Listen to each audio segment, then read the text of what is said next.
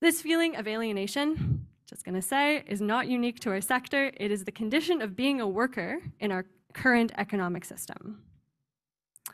So for me, one of the most important ways that the Farm Worker Working Group resists corporate control is by challenging its monopoly over what we think is possible. This isn't just a financial asset-based monopoly we're talking about, it's also, in an important way, a conceptual monopoly. Meeting monthly with fellow farm workers is allowing me to build relationships outside of the exertive pressure of the profit motive.